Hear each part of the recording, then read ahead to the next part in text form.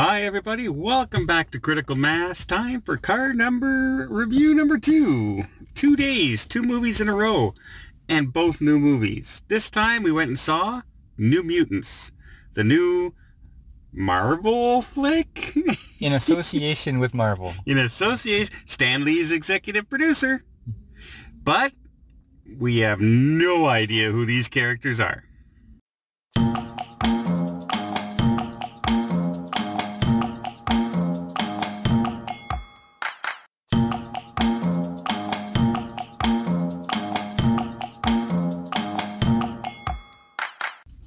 I know what I thought of the movie. Curious to see what you thought of New Mutants. Well, I think the trick to seeing this movie is drinking lots and lots and lots of coffee before you go to the movie. Because if you don't, you're going to fall asleep because it's so slow. Well, let's be fair. You started work this morning at 2 a.m. And we went to a 7:30 show. Okay, that's fine. That's fine. You are ready for Betty Bye right now. Okay, but this movie was like a library for about an hour. It's just quiet. Ooh, quiet. No action, no intensity. Everybody talking like this. Boring for an entire hour before things start happening. Boring. And then when the things do start happening, they're supposed to be really scary, okay? They're not scary. However, there was one thing in this movie. Those guys were a little freaky. Well, in the right, like at a certain point, like not near the end when they started fighting, but at the beginning when they started coming out, I actually thought those guys were that freaky a little bit. They're freaky if you're like a 12-year-old. I thought the design was actually pretty good, actually, for those guys. I didn't mind them. The other stuff didn't really scare me, the other characters that were in it and that. However, I did not mind the movie. It was not action-packed, by no means. It was a slow, drawn-out movie. And sounds great. But it was slowly building up characters and developing, and they would reveal a little of each person's power slowly. You didn't find out all at once. We didn't know what these characters was, so they had to introduce everybody's power. And then they had to introduce everybody's fear. So you didn't want all that in the first 10 minutes. They had to build it up. And so that's what they were trying to do. And they were trying to make it a little haunting. Did it scare us? No. But again, take a look at the audience level that this is aiming for. A lot younger than us. Okay. You and I are the old folks going to see this movie. Okay, but I went to watch the first SpongeBob movie and enjoyed it. Okay, I watched this movie and it was a snore fest. It wasn't scary. I didn't say it was scary. I didn't mind the plot. I did feel that the ending was pretty weak.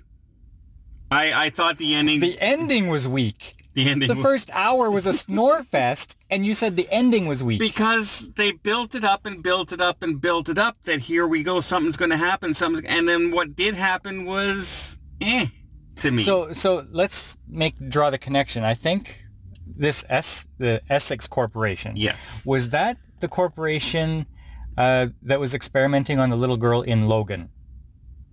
I believe so. I would double check on that, but I believe so. Okay. They are the bad guys, basically. Okay. In the Marvel universe. Kind of along the lines of, Cobra, not Cobra. That's G.I. Joe. The other guys. In Marvel. Oh, why am I drawing a blank? Hydra. There we go. Cobra, Hydra, the same thing. Yeah. See, I kind of came into this because when we first saw the previews, I went, what is this? They're trying to introduce new superheroes and that? That's not what this is. they're not introducing us to new superheroes.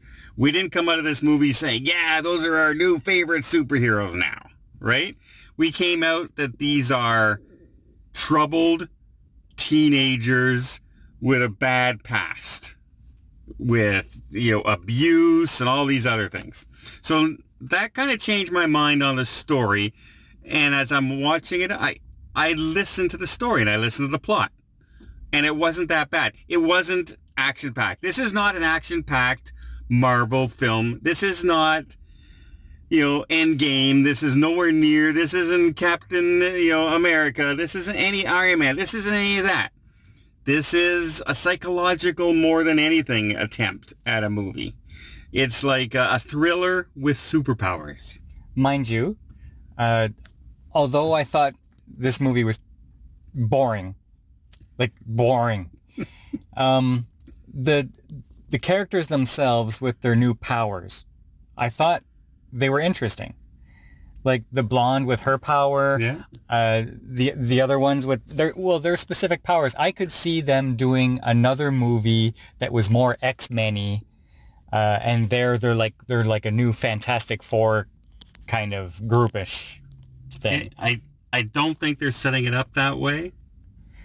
No, I think this is a one-off. Yeah. But I could see that happening, and it probably could be successful. Just not in this psychological thriller kind of... Yeah. See, I think you might see one or two of these characters, like the blonde, show up in a later film as like an extra character kind of thing. And she could be good, she could be bad at that point. Because it's kind of down the road, right? In this movie, we know she's done bad things in the past, and she's done it on purpose.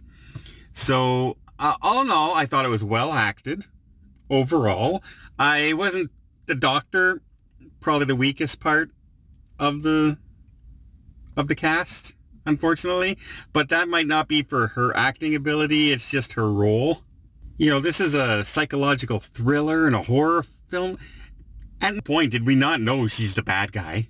Had there been at least one or other two people around, guards or somebody, but she's the only one there. She has to be the bad guy. Like, it's no surprise. This is not a spoiler. You'll know the first second you see this person.